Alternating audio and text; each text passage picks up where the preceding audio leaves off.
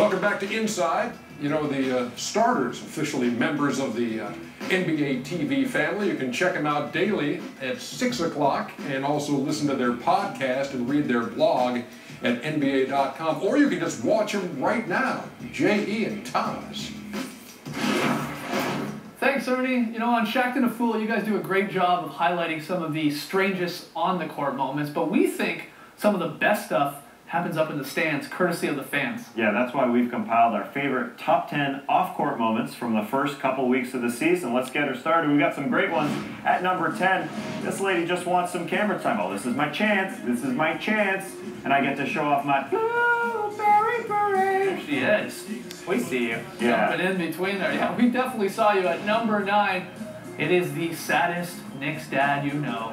You'd be sad too if Andrea Bargnani was your starting center. Yeah, Sunday, Knicks get killed by the Spurs. He's just angry. He spent $20 on those nachos for his son. And we got Dwayne Wade here at number 8, going into the stands, sharing a little moment with a female fan. He waits there an extra couple seconds. He could have got up and checked the smile. Whoa, what a moment. We're going to tell Peter about that one later. Moms love D-Wade. They love him. All right, number 7. It's Dog. Yeah, there's a dog sitting courtside. Oh, man. Polo. The therapy dog. Getting great seats. Good boy. At number 6, Marvin Steve. Well, there's 1, 2, 3. These guys had to plan this. 4. Oh, yeah, move your head. Hashtags on your face. Oh, good work.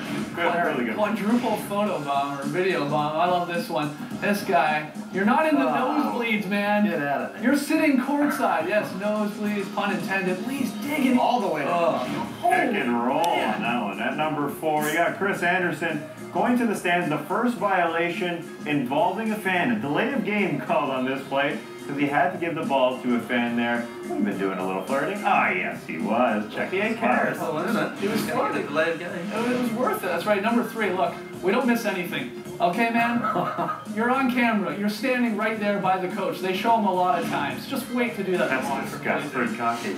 Number 2. Yeah, man, back here for a free throw, rubbing on his nipple. Good luck shooting a shot with that in your face. They must have missed. And at number 1, we love this one.